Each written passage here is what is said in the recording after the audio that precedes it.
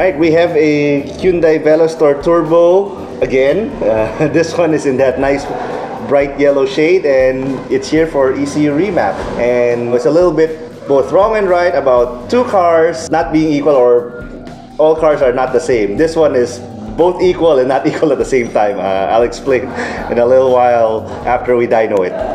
Alright, this is the baseline dyno of our yellow Veloster, and then you might be wondering why there are two lines here. This thin red line here is the gray Veloster that we've done about a week or two back, and this red line is the yellow Veloster now. Peak horsepower wise, they're both the same, 156.86 and 0.43, so that's for all intents and purposes exactly the same horsepower. But once again, that's only at peak, that's only at 6,100 RPM. If you look at the rest of the chart, you will see that this yellow Veloster has about 55 to 15 horses more over the silver Veloster. So I'm right, no two cars are alike, but this particular car made exactly the same peak horsepower. So I'm right and wrong at the same time. Same thing with the torque here. The peak torque is made exactly the same here at 6,000 RPM, and it's even closer, 185.605. It's exactly the same right there. But looking at the rest of the dyno chart, this is the silver Veloster here, the thin red line. This is our yellow Veloster here. So this one has a bit more earlier torque than the previous Veloster. No two cars are alike most of the time. So in order to remap this car, what we're going to be doing is we're going to be taking out the ECU. Pretty much every Hyundai and Kia needs to undergo that process. It is not as simple as just plugging it into the OBD. No, ECU has to be removed, and at times it has to be opened up. We have to put actual pins inside the ECU to be able to read and write it. So it's quite a long process.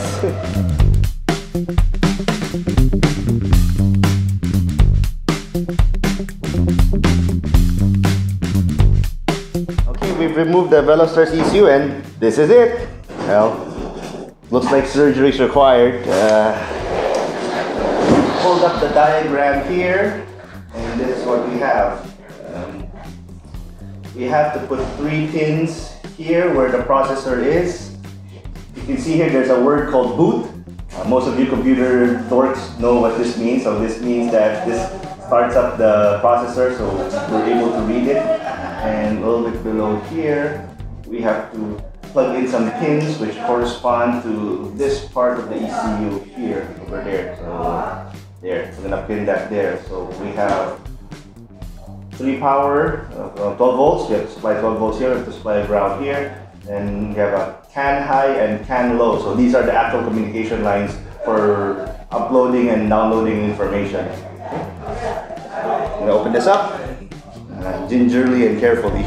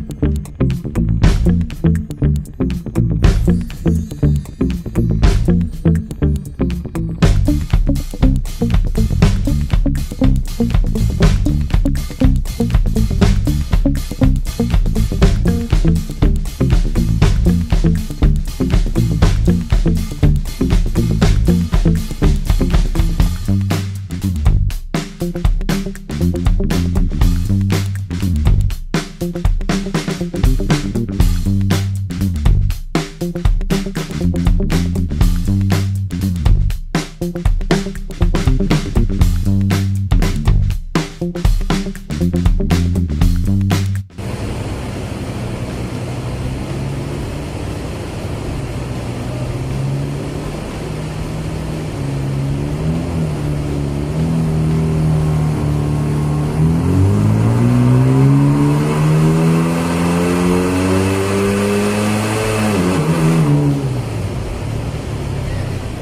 done with our Veloster remap, and the results are impressive.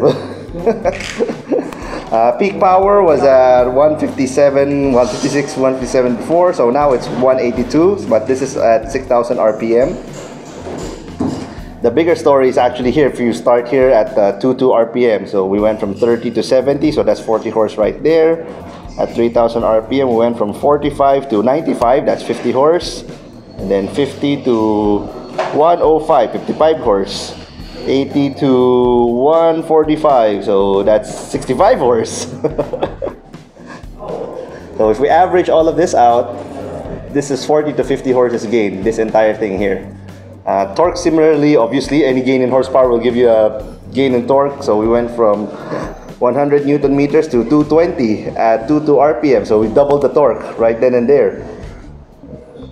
Same thing here, from 110 to 220, 100 to 240, 140 to 260.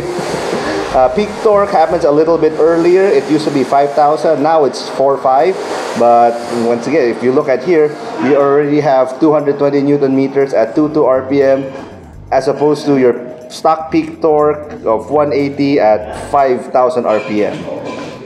So yeah, owner will be very happy with this one.